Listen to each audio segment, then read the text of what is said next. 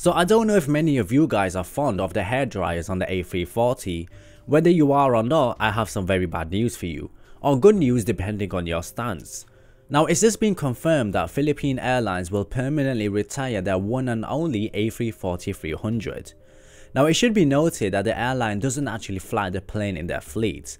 It's been put in storage for quite a while now, and they're only using it as backup if an issue arises with one of their operational planes.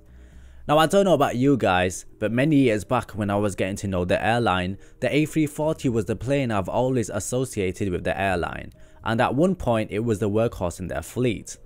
Although I've never liked the hair dryers, it is quite sad to see the plane becoming rarer and rarer. But a little history about the airline and the A340s.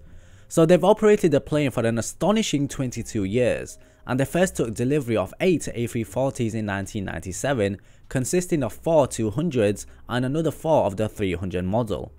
However, the 200s were only operated for a short time and they were returned.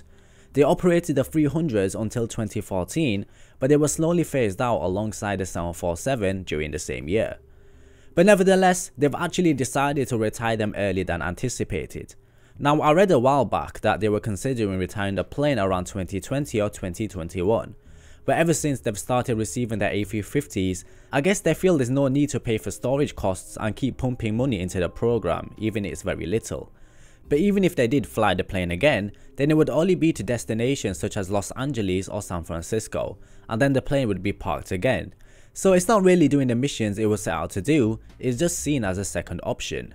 But when the day does come when it's retired, then sadly it'll end the A340 operations in the Asia Pacific region. But the reality of the situation is that 4-engine planes are becoming far less economical compared to 2-engine planes like the Dreamliners and the A350s. Up to now, the airline has 4 of the A350s and they seem to be very happy with them. I mean, it gets the job done. It does the same job as the A340 and even better by flying non-stop services from Manila to London Heathrow and also Los Angeles. Now, they're also considering launching a new service to New York JFK, which will be a 4 times weekly flight. So it's needless to say that the plane is very versatile. It's able to operate a full payload in both directions, although there could be restrictions in the winter months. Now, the airline has a further 2 A350s yet to be delivered, and this will occur around next year. And with more aircraft in their fleet, they're considering adding more US destinations. Now, they also have 4 of the new A321neos and they've also performed very well, and the airline is also assessing the business case for the A321LR. So guys, I don't know if you're a fan of the hair dryers, but it's always a sad state to see a plane get permanently retired, even if it was a bit of shambles. Now captains, if you've ever flown on the A340, then share your experiences with us, and also let me know what you think of this news. Thank you so much for watching guys, and I'll see you very soon.